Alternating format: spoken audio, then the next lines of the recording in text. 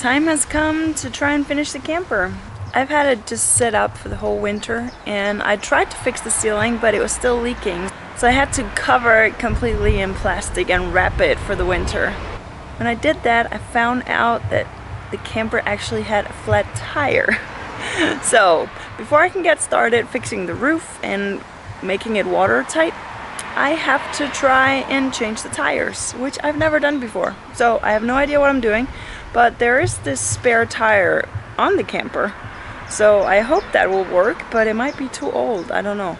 I might just have to do it and then get it to someone who can put complete new tires on it. We'll see. Look at this. It's completely filled with stuff. So after I fix the tire, I have to try and empty it out. I don't have a garage, so I couldn't put it in a garage for the winter, so I had to pile everything in the camper, and I think that's what put in too much pressure on the tire.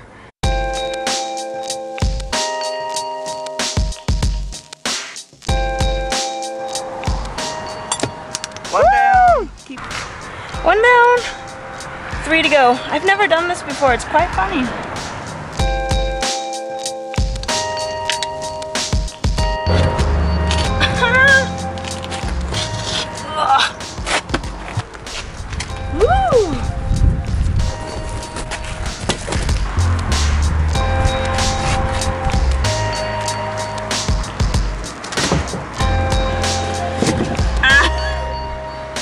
Nice!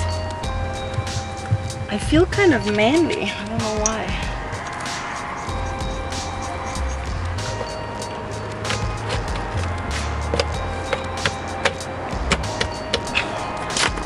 We did it! I hope it doesn't fly off when we start driving it, but we'll see. I am going to attempt to unwrap the camper today and empty it out and hopefully tear down the whole ceiling.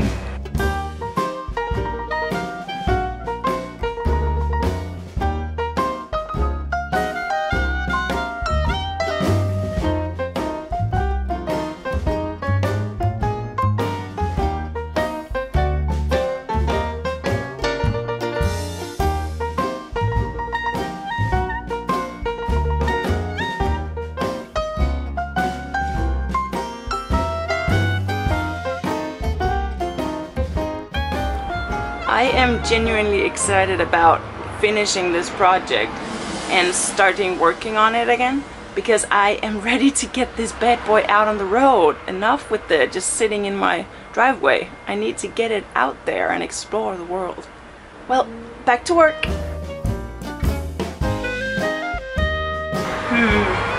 I have the old tent in here, but I honestly don't think that we're gonna use it ever again because it has holes in it.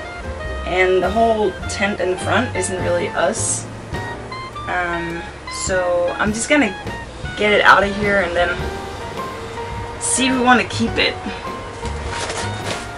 It takes up so much space.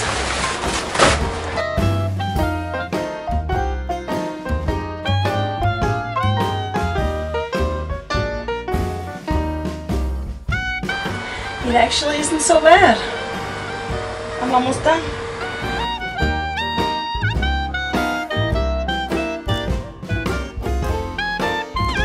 Woo!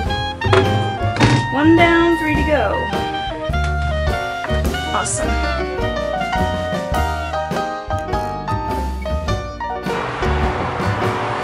They are so heavy. I am so scared of this, and I'm wearing my earplugs and I don't have any safety glasses, so I'm gonna wear my sunglasses and I hope I don't get splinters everywhere. I tried covering the bed with some plastic that I found outside, but we'll see. Cross my fingers.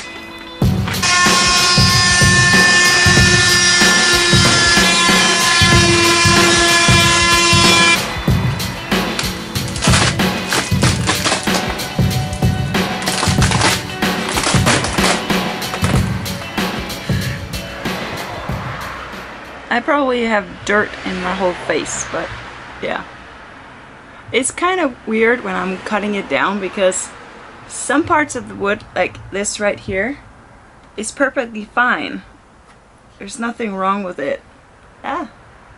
And then over here, just like 20 centimeters down, is all rotten. So I have to change it. And I have this natural divider from this line. There's like this rubber thingy here. And it's also over here. So that's the section that I want to change out. And I feel really good about cutting the whole thing down. It's a lot of hard work, but I think I'll feel a lot better after knowing that I replaced all the bad wood and there's no more water up there. So far it's going good.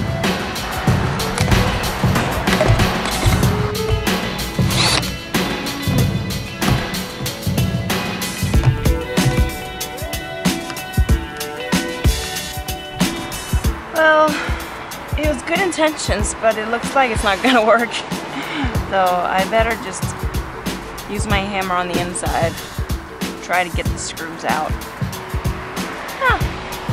I tried.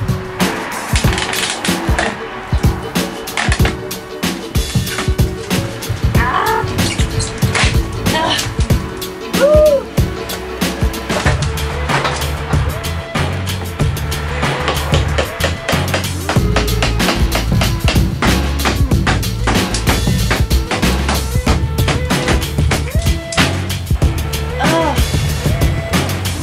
I'm so glad I'm getting all this old moldy junk out of here. It's not welcome in my camper. Ugh.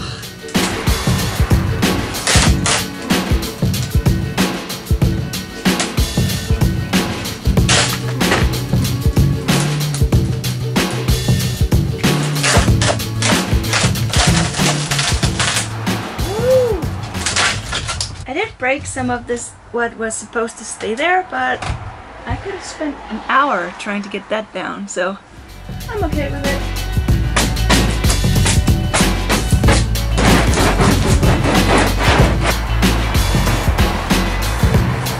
I think I'm almost done taking down the ceiling. It looks pretty good. It's taken a few hours, but it hasn't been as bad as I dreaded. I just need this one little corner over here and then I'm done. In a year from now, I'll probably still be able to find some little white ones like this.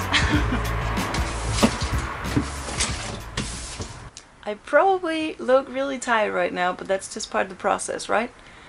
Well, it was a really good day. It was easier to take down the ceiling than I thought it would be. And now I'm ready to start putting up the new ceiling. So I just have to go to the supply store and get the stuff and cut up some boards, but I think it'll be okay. The worst part is definitely over and I'm really happy with the result. So next time I'll move on to fixing the ceiling. See you next time!